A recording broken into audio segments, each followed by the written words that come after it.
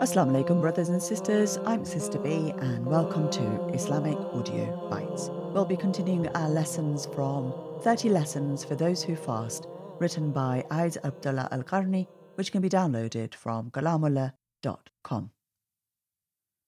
Let's read. Page 82. Lesson 17. The love of Allah becomes greater in Ramadan. Compliance with Allah's command to fast in the month of Ramadan increases the love of Allah in the heart of the one who fasts. The friends of Allah love Him immensely. He loves them and they love Him. There is nothing strange about Allah's expression, they love Him. What is remarkable, however, is His affirmation that He loves them. He created them, sustained them, pardoned them, and then He loves them. There are 10 signs that indicate love for Allah. Whoever does them has loved Him in deed and not only in word. 1. To love the word that He speaks with and which He revealed to His Prophet, peace be upon him. To yearn to recite this word and reflect upon its meaning and enjoy closeness to it. To reform the heart with its teachings.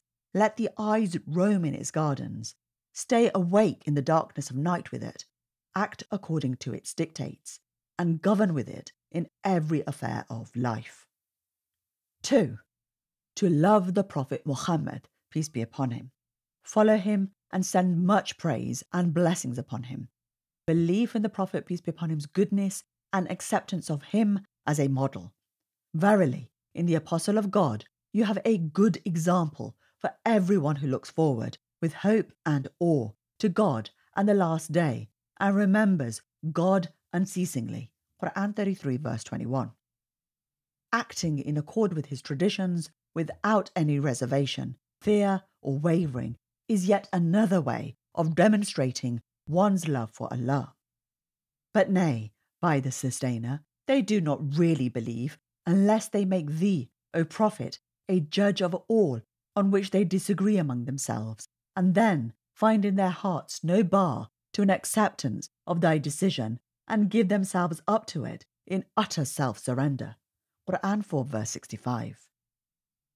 3. To jealously guard the limits set down by Allah, and to deter any attempt of transgression against the boundaries of Allah, to feel angry when one of the rights of Islam are dishonoured, to feel pain and anguish because of the condition of this religion among the people of innovation, to strive with heart, tongue and hand as much as possible to uplift Allah's law and establish His religion on earth. 4. To recognise the honour of being a friend of Allah and to strive earnestly to attain that friendship. Allah describes His friends thus: O verily, they who are close to God, no fear need they have, and neither shall they grieve. They who have attained to faith and have always been conscious of Him. Quran 10 verse 62.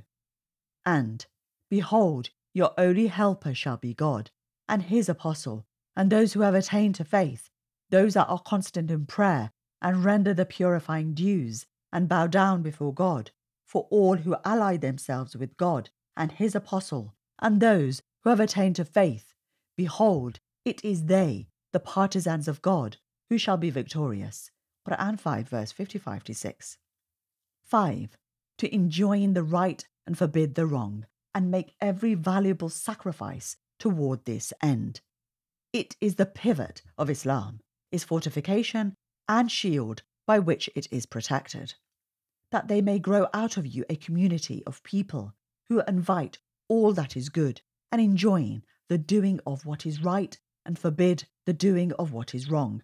And it is they who shall attain to a happy state.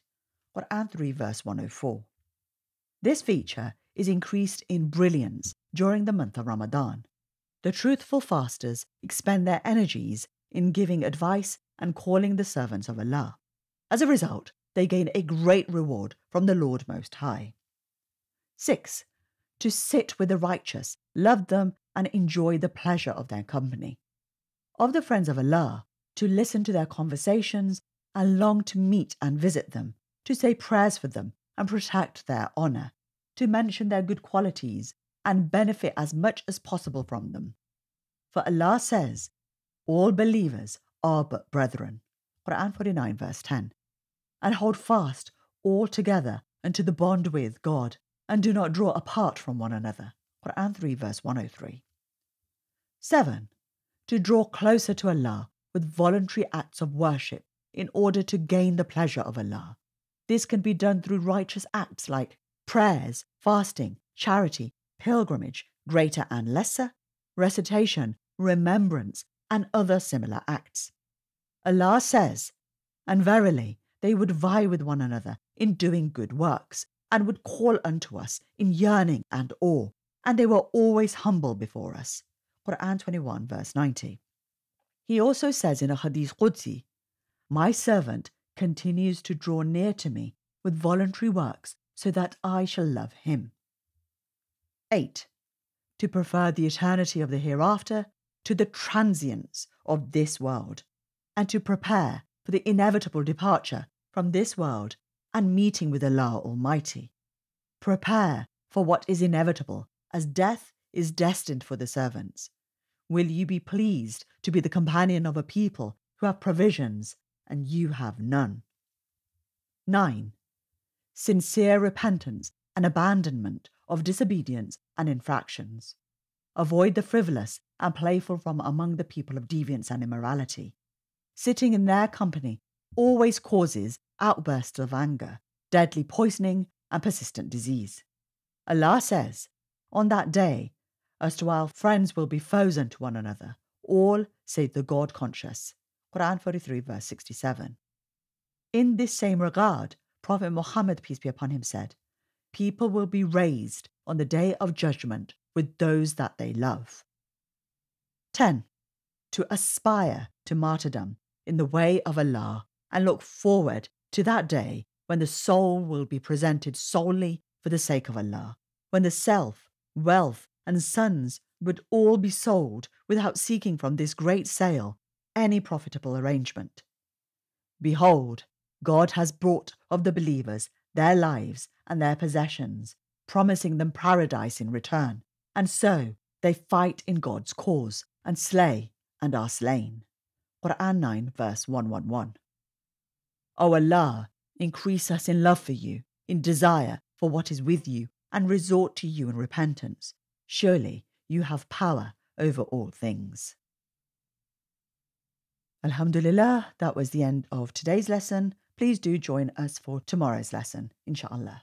And at the same time, please do share the podcast with your family and friends, and do leave us a review and rating wherever you listen. We are on all the major podcasting platforms, including Apple Podcasts, Spotify, Google Play, Amazon Music, and we're also on YouTube as a voice-only channel. Do check out our website at IslamicAudioBite.com, and do join our community on Facebook, Instagram, Twitter, etc. If you'd like to contact us directly, please do so at sisterb007@gmail.com.